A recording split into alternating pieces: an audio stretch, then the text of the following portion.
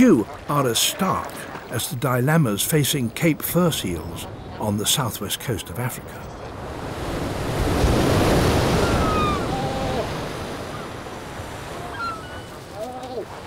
Again, the story begins with a birth.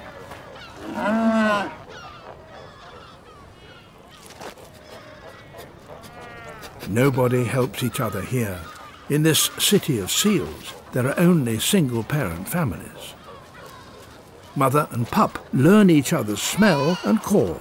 An ancient system of hormones, oxytocin and others, forge the bonds. The problems start at the top of the colony. It gets very hot. Seals need to keep cool or they overheat and die. Mothers stay loyally with their pup and both suffer in the heat.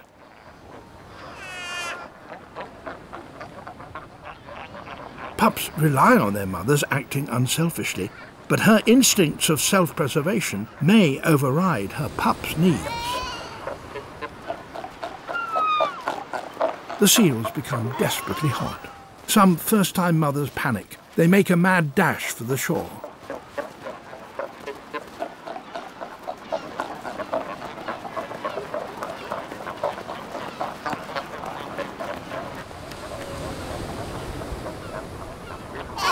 The pups don't understand. They try to follow, rapidly overheating in their black coats.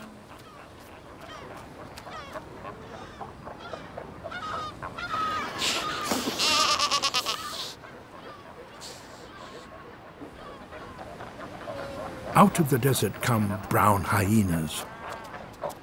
An undefended baby is easy pickings.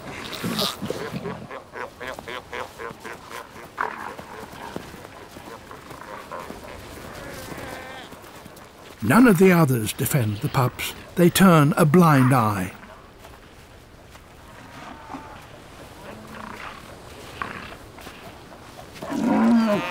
When the mothers return, for some, it's too late.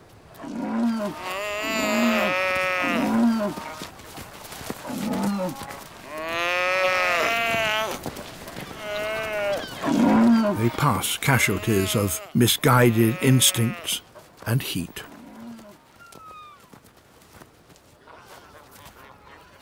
A few survivors have squashed together in a bit of shade.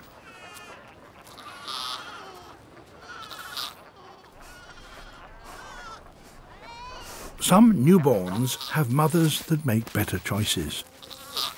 They drag and throw their reluctant pup towards the sea. She's managing to think ahead.